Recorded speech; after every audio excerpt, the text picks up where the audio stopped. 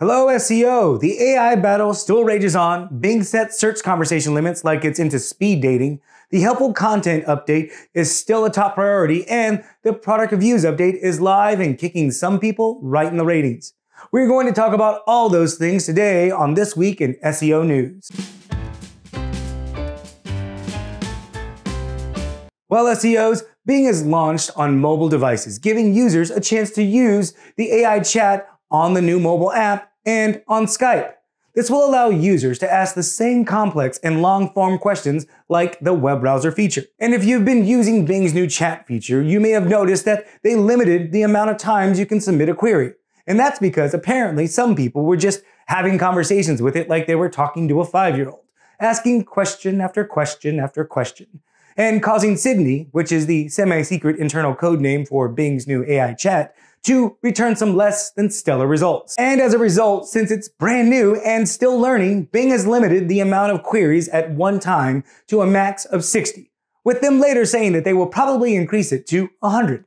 So if you could do all of us a favor and calm down so that we'd be really helpful, because some of us want to play with it too. But all in all, the AI search has been doing rather well, returning long query searches and answering with full-length capabilities like blog post, summarization, and many other things, which has just had some people wondering what AI does in the world of helpful content and product reviews. And as Google and Bing have said in the past, it's not a big deal. And in fact, they encourage it when it comes to coming up with content, just as long as it's not using it for large batches. Both Bard and ChatGPT are returning some good results, and they are truly helpful. So using AI content on your site is not considered cheating.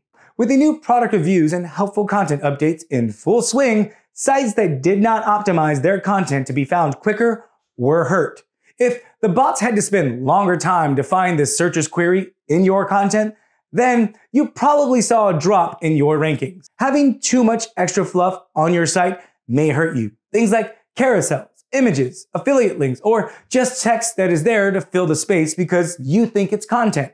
That may hurt you in the end. So for now, it would seem that AI content for users and content creators is acceptable and helpful. And yes, it is still learning and returning better and better results. So it is a good job and idea to double check the work. Because while having content generated for you is making things easier, not effectively using that content to help the user find what they're looking for will only hurt you, which is the life we had before AI anyway. Well, those are the big things that happened this week in SEO news. I hope you found that helpful. My name is Kiko. Have a great day.